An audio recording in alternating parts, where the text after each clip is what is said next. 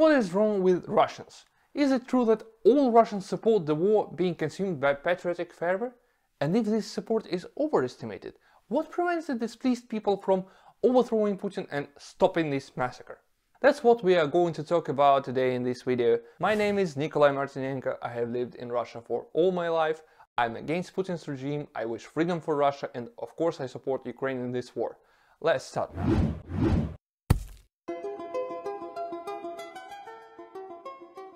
But before we answer all these questions, we need to understand what kind of country Russia is. An important heads up, this is an educational video, but not a comprehensive piece of political science.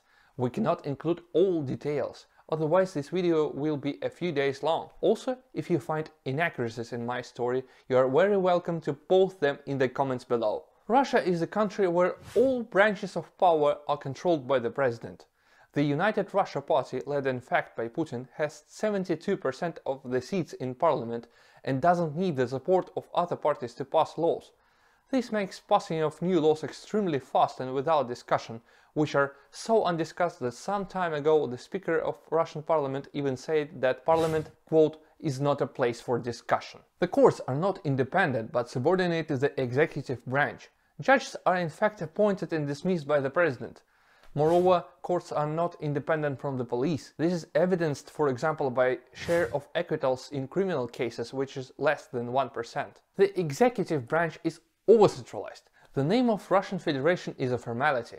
Regional governors are completely dependent on Kremlin's decisions and money. De facto governors are appointed personally by Putin. Control over the regions is also carried out through tax. Locally collected taxes are transferred to the Kremlin and then redistributed among regions. Furthermore, there is an excess of security forces. Russia ranks first in Europe and fourth in the world in terms of the number of police officers. However, this does not contribute to a decrease in the crime rate, since they are mired in bureaucracy and corruption.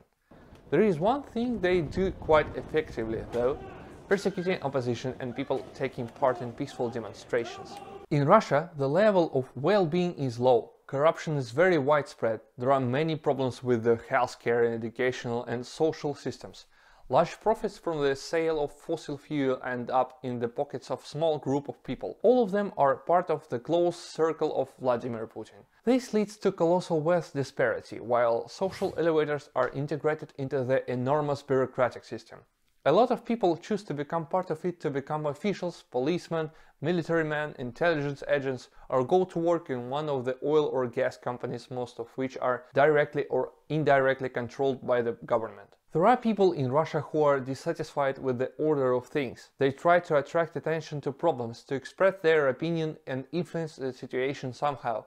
However, they can hardly do it, because there is de facto no freedom of assembly speech in Russia. And yes, it's just awful. But surely the Russians have been choosing such a system themselves, as they continue voting for the ruling party and the current president? Let's figure it out. A system that has formed in Russia only pretends to be a democracy. The fact is that Putin doesn't know how to win fair elections. There was only one election in which he participated without having substantial unfair advantages over competitors from the start. This occurred years before he ran for president. He was heading a campaign for then mayor of St. Petersburg, Anatoly Sobchak, and this election was lost. Ever since, while in power, he diligently subordinated himself and forced the institutions of elections to degrade.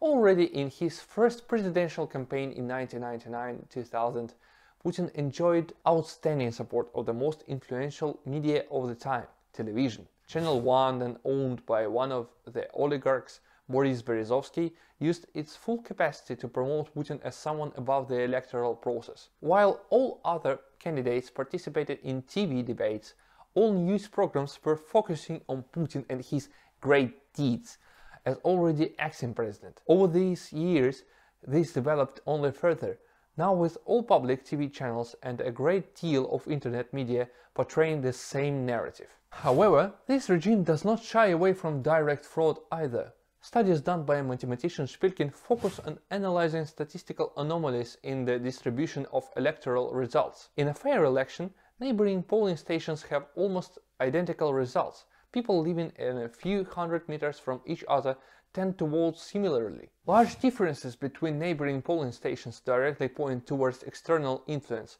in other words, manipulation and fraud. Evidence of fraud has been observed in every presidential and parliamentary elections since 2000, based on a Gaussian distribution. The scale of fraud has been only growing over the years. How does this fraud work? The desired candidate is simply assigned votes in one of the two ways. Either the voting stage by throwing in additional ballots, or at the counting stage by manipulating the final protocol. That is why a large number of areas look abnormal, where the results show two round percentages. But there are tens of thousands of polling stations across Russia, which means that there are hundreds of thousands of Russians participating in this, right? Thus, many ordinary Russians are engaged in election fraud. Why do they do it? A typical location for a polling station in Russia is an ordinary public school. Teachers there, whose income and employment completely depend on the state, face a choice: cooperate in the fraud and get substantial sum of money for one day's work, or try to sabotage it, which can result in them losing their job and their only source of income. Over the years, the system selects for the ones who cooperate. There have been attempts to resist the fraud, as numerous volunteers participated in the elections as observers, which led to an exceeding number of violations becoming public, but this could not impact the situation on a scale of the whole country. Moreover, over the years it has become exceedingly challenging. Observers are often not allowed to enter the polling station or forced to leave, get detained or even beaten. In addition to fraud, Putin also found a workaround, namely the refusal to register for elections. Electoral commissions deliberately build impenetrable and non-transparent barriers in the way of an opposition candidate or party. To participate in the elections, a candidate often needs to collect a large number of signatures from the potential voters, after which handwriting experts appointed by the Kremlin check these signature lists for errors such as typos or inaccuracies. If these experts reject more than 10% of the signature sheets, the candidate simply cannot participate in the elections. This checking and rejecting is non-transparent and arbitrary, making it another instrument of electoral control. After some of the signatures were rejected as fake, the signatories themselves came to appeal, proving their identities on the camera, which still was not convincing enough for Electoral Commission. The Putin regime also makes it difficult to collect signatures. The collectors are disturbed by aggressively behaving provokers, and the police are not only passive, but they also detain the signature collectors for several hours, supposedly to check documents. However, even if a candidate still managed to pass the signature barrier, this doesn't mean that she or he will participate in the election. An administrative or criminal case can be spontaneously fabricated against a candidate, depriving him of the opportunity to be elected for a period of time that would end after the election takes place. Since 2020, the Putin regime has come up with another scheme. A very special election was organized to amend the constitution and grant Vladimir Putin a right to get elected till 2036. During the period prior to the voting, it was legally prohibited to campaign for "leave everything as it is" option. However, after recent referendums in Ukraine, you should understand what voting is in Russian. Lest the lack of real opposition be so obvious, there are several parties that only imitate political activity. Their affiliation with the Kremlin has been repeatedly proven by many independent journalists. When voting concerns insignificant topics, these opposition parties can vote differently from Putin's party or even criticize its decisions. However, on all important votings, they unanimously vote similarly to the ruling party, confirming their imitating nature. Moreover, these oppositional parties are actually funded by the government itself. These other parties do not criticize the president and the government, and their leaders do not change for decades. While being repeatedly discredited by the media, independent parties simply do not get registered, and the media does not cover that. Most people in Russia are simply unaware that other candidates existed, but were simply not allowed. Those Russians who understand all this are persuaded by Russian propaganda not to come to the polling stations, to boycott the elections, or to spoil the ballots, allegedly expressing protests. The Putin regime directs public opinion in the direction of "politics is a dirty business and you should not participate in it. One person will not affect anything anyway. All elections are corrupt. The winner is known in advance." Some fraud is even demonstrative in order to further demotivate Russian civil society. As a result, opinions such as "I'm not interested in politics," "politics do not concern me," are strikingly popular among Russians. It's fashionable in Russia to be apolitical.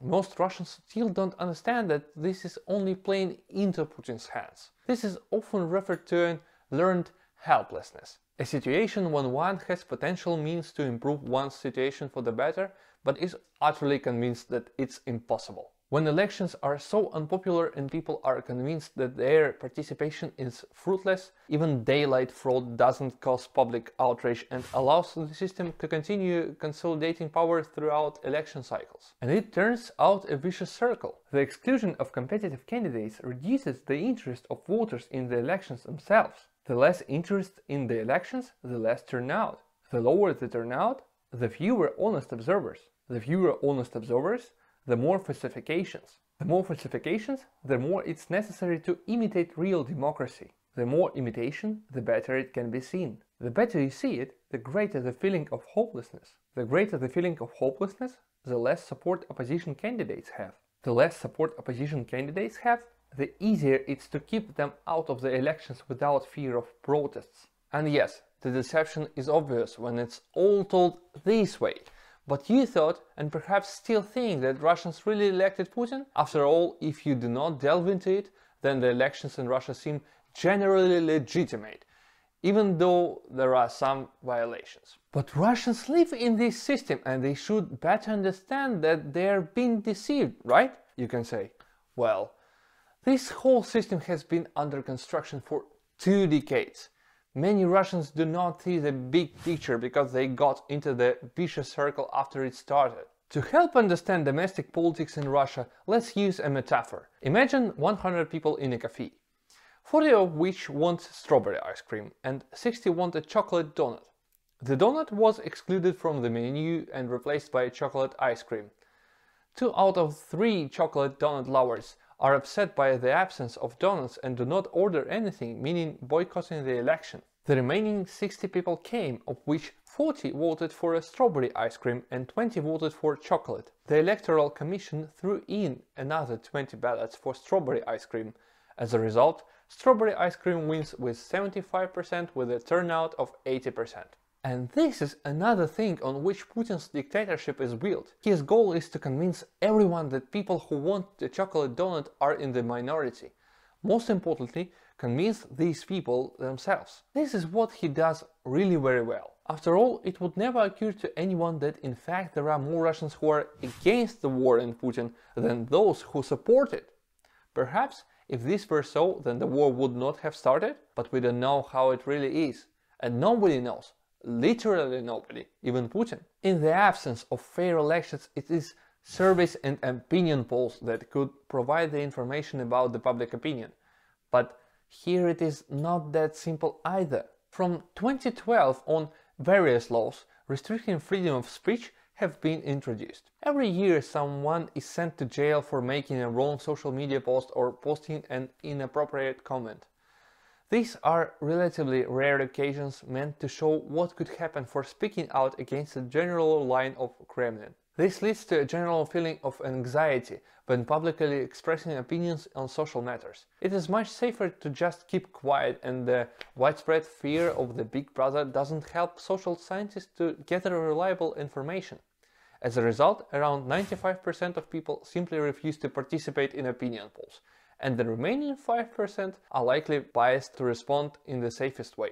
Moreover, most available poll data are gathered by institutions affiliated with the Kremlin. Their questions are often formulated in a way to lead the respondent to the correct response.